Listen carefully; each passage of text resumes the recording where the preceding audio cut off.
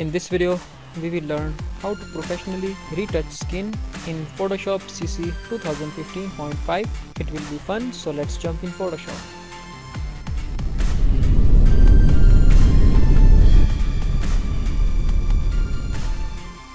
Welcome back everyone. My name is Adnan from Tasty Tutorials. Let's start our work. We will create two copies. Click and drag this on a new layer icon twice, so it will generate two copies. We will hide first copy, select the second copy, go to filter, blur, gaussian blur. Very nice, and we will fix this as 8 or 6. Maybe 6 is much better, so we'll apply 6. We just need to hide a little details, so maybe it should be 8. Yes, 8. So hit OK. Now turn on the second layer, select the second layer, go to image, apply image. From this we will go to layer and merge this to copy layer copy background copy.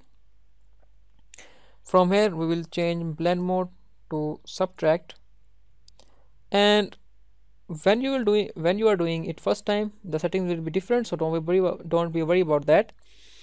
You just need to scale it to 2%, and the offset should be 128 each and every time. So maybe you should need to set these settings at first time while you will press OK, and it will save the settings.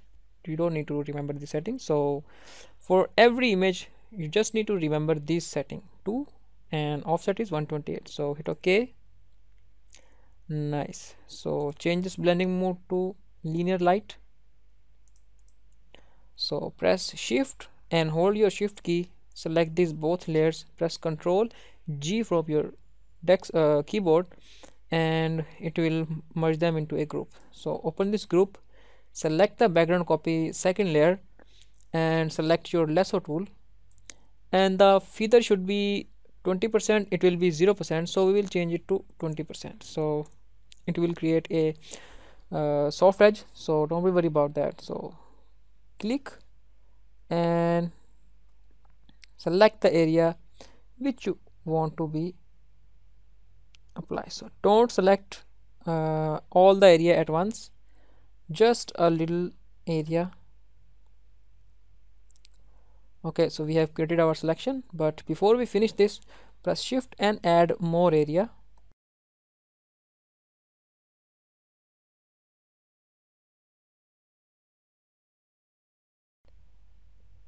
Nice. Okay, so go to filter, blur and Gaussian blur. Now pick the slider to the maximum point. While you are picking this, you will see that the skin is being converted into a very nice fixed edge, but make it 70, so it could be more clean image. So 70, hit OK. Now press Ctrl D. You can see that it is very nicely fixed. So we will do it on whole the skin, but the setting for blur is not same. Like if you have this type of area where there is not too much this type of what we can say that wrinkles or these type of things, you just need to use lower setting. Like select this area,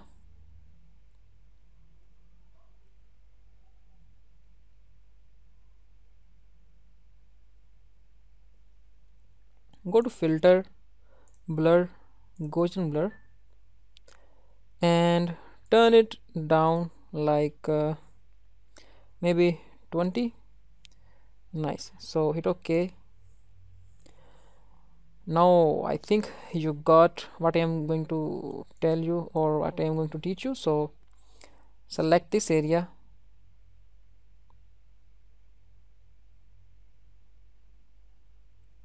from the chin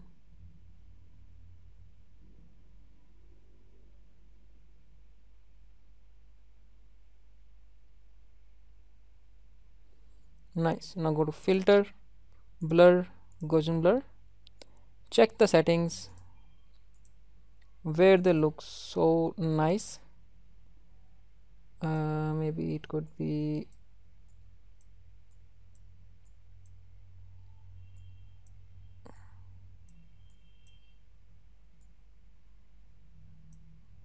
Yes, it's 45.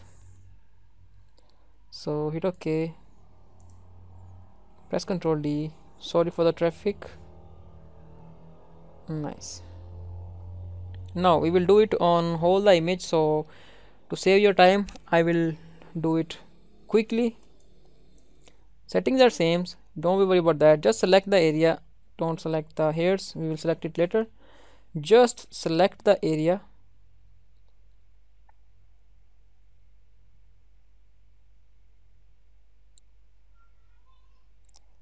You have selected this, go to filter, blur and Gaussian blur. There, check where it looks, start from the minimum, then take it to the maximum. Where it looks nice to you, like on 50, press OK, and boom, it will apply it on your image. So we will quickly do that without wasting your time.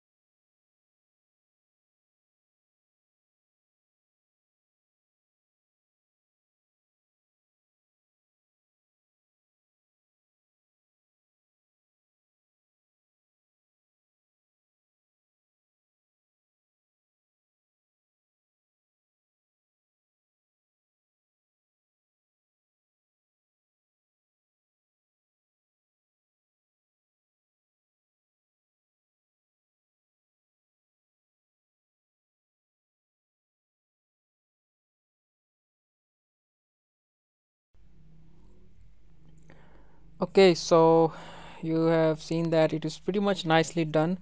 We just have some little marks here, so we'll fix them with this tool.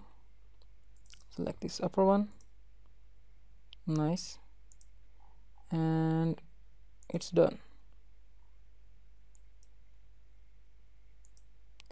Cool. Now press Ctrl Shift Alt plus E and press go to filter, camera raw filter.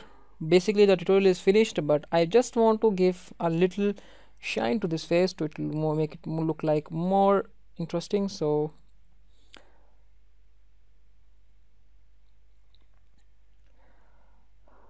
increase the contrast a little bit, not too much, and increase the exposure,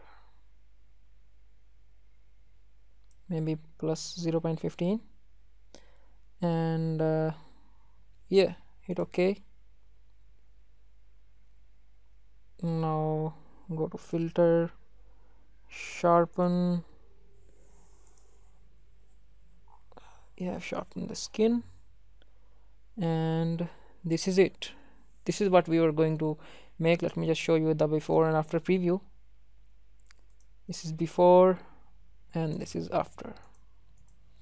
So you can do a lot more good things with this technique. So I will suggest you that use high definition images for this type of work. If you are using low quality images, it will definitely work.